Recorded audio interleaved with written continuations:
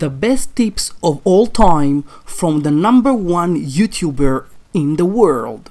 Let's rock and roll. Can you give me some tips on how to get started? I think what I always just say is keep working hard and I'm sure you will succeed.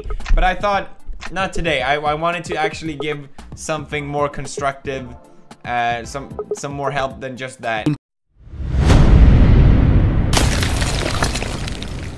Here we go. First of all, I want to start on the equipment because I think this is where most people fail right away. I see so many people get really angry about this one because they bought all this expensive equipment and they come to me like, where are the subscribers? Where are all the views? I spent all this money on all this equipment. I always say, don't spend money on equipment. It doesn't have to be expensive at all.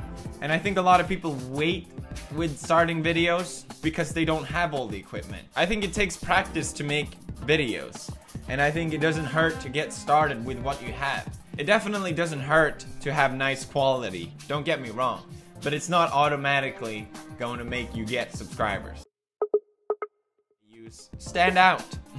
Personally, I'm very much drawn to different things that people do. If I notice a channel doing something I haven't seen before, I'm automatically more drawn to that thing.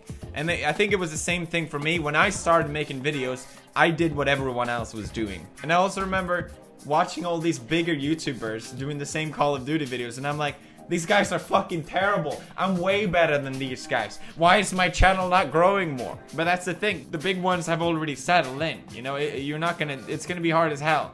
You have an uphill battle. And it wasn't until I started doing something different, something that hadn't been done before, like the horror videos.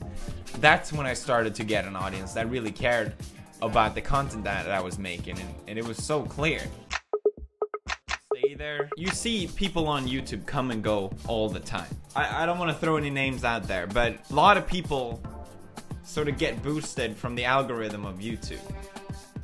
Basically, YouTube recommends certain type of videos that fit what they want to promote.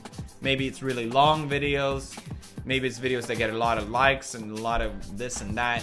And there's always people that abuse the algorithm. It's been since I started on YouTube, and it's still going on. It's just a thing that I don't think will ever end. And it's really unfair because a lot of YouTubers get really big really fast because of it. But basically, they go away equally fast.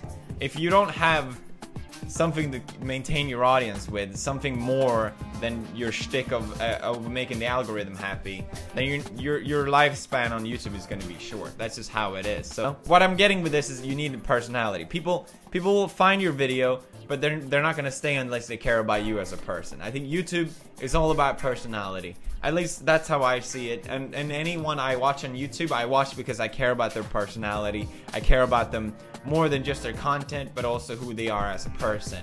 And that's why I enjoy watching them. And that's why I enjoy YouTube. I enjoy it because it's different than television.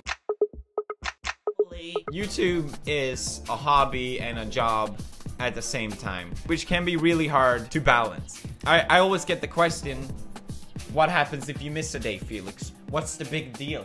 Who's gonna care? It's okay, you don't have to upload all the time. But it's like I set the schedule for me. I know I can do it. It is my job to do it still. I have to do it, okay? I see YouTube as a... It's not gonna last forever, but I might as well make the most of it. Meanwhile, every YouTuber has a lifespan. Market yourself. Most YouTubers that you are watching got a helping hand to get where they are. Maybe they don't admit it. Maybe I'm just wrong. Most YouTubers had some helping hand. Maybe their videos were posted on a website, you know, that thought, okay, this is a cool video. Maybe you got trending on Reddit, you know. Maybe your family member was a YouTuber, or maybe a friend of you of that person was a YouTuber, and they helped them. Getting that helping hand on YouTube, it's not essential, but it makes YouTube easy mode pretty much. So the hardest part of YouTube is to establish your very first audience. If you can get that for free from someone else, hell yeah. Hell yeah, that's the best. But I see a lot of misunderstanding of this as well, because for example, I did the shoutout competition in the past, and For example, Jack was one of them, Ken was one of them. And a lot of people look at them and be like, oh, you got a shout out from PewDiePie. Oh, that's so bullshit. If I had one, I would be big. No, that's not how it works. A shout out can only get you so far.